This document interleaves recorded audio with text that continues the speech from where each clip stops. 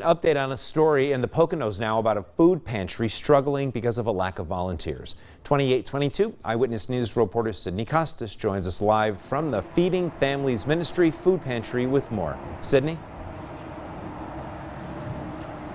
Good evening, Nick. Yes, we were here back in June when the food pantry had to close for the first time in 11 years because of a volunteer shortage. But now, thanks to a $30,000 grant, they were able to buy a forklift to help with the high demand that they're currently seeing. A line of cars fills the Mountain Center in Kubau Township Friday. Trunks open wide, waiting to be filled with food and drinks from the Feeding Families Ministry food pantry.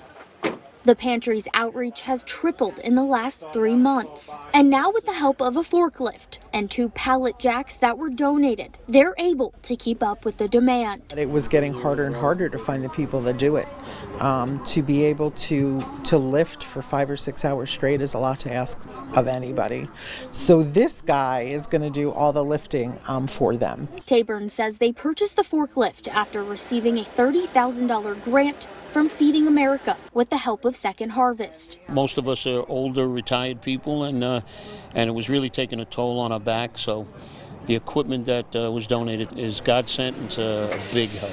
The food pantry is seeing its highest demand since beginning in 2011, servicing more than 300 families a week. Taburn says inflation and unemployment are playing into the need. Food is rising at an incredible rate, so people can't buy as much as they need, so they need support with that. They had children home over the summer, which was an issue, and now they have children going back to school, which is an issue. Powering up the forklift to unload over 10 pallets of food each week. The food pantry is grateful for the help to keep serving. For Kubau Township, this is a huge service. No matter what kind of car a person may be driving when they're coming to this line, they're also in need. Since our last story, the founder tells me they've added a handful of new volunteers, and despite adding a forklift now to their team, they're still looking for more help. You can head to our website, PAHomepage.com, for more information on how to sign up. Nick? Good effort in the Poconos there. Sydney, thank you.